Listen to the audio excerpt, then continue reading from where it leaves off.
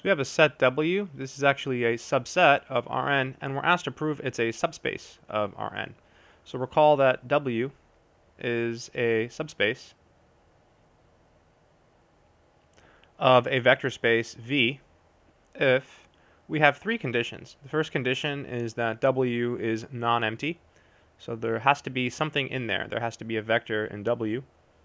Two, W is closed under what's called vector addition. So symbolically that means given any two vectors in W, the sum also has to reside inside W.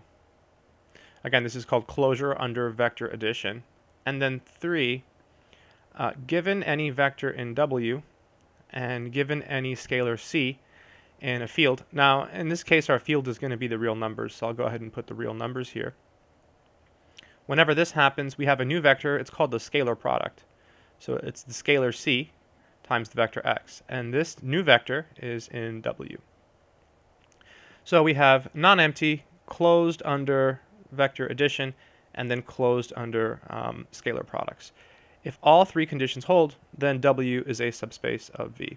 So let's carefully go through this and show that this set here, W, is actually a subspace. So proof. So I'll number the steps. So 1, we have to show that W is non-empty. So you have to think of a vector that's in this set. So what does it mean to be in this set? It means that when you add up the components of your vector, you get 0. So the easiest choice is this one. So 0, dot, dot, dot, 0. This guy is in W, right? Because if you add up all of the components of this vector, you get 0 plus 0 plus 0, dot, dot, dot, etc. And there's n copies of 0. But 0 plus 0 is simply 0. So no problems there. So this shows that W is non-empty. For the second condition, we have to take two vectors in W and show that the sum is also in W. That's this one here. So take any, and I'll go ahead and just write them like this. So I guess we could use x and y. So take x1 dot dot dot x sub n and y1 dot dot dot y sub n in W. Then let's go ahead and write down what this means. This means that the sum of the components of the first vector is 0, and the sum of the components of the second vector is also 0. And so now we have to look at the new vector. What happens when we add these? So then x1 dot dot dot xn. Let's examine what this is. And how do you add these vectors? Well, you just add the components, right? The addition is just the regular addition that takes place in Rn. So this is going to be x1 plus y1, comma, dot, dot, dot, x sub n plus y sub n. And in order to show this is in W, we have to show that if we add the components of this vector, it's also 0. Well, this will be in W. Since, let's go ahead and verify it here. Let's see, it should work. If not, we're in trouble. So this is xi plus yi. Right, we're adding up all the components. And you can break the sum up as the sum from 1 to n of x sub I plus the sum from 1 to n of y sub I. And the first sum here, this is 0, right?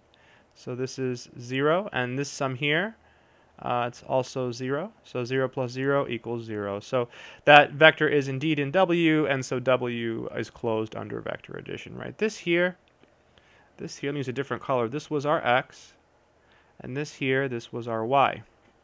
So we took any x and y, and then we looked at x plus y, and we showed it was in W because the sum of the components was 0. That's exactly what it means to be in W, right? A vector is in W if the sum of the components is 0. And the third one is to show that it's closed under scalar multiplication. So I guess I'll use x again. So take any x1. You can do these these two steps here at the same time pretty much, but I figured let me just really do them individually so you see that there are two different criteria that we have to check. So take any vector in W and scalar C in R. And as before, we're going to write down what it means for this vector to be in W. Well, it means that the sum of the components is 0.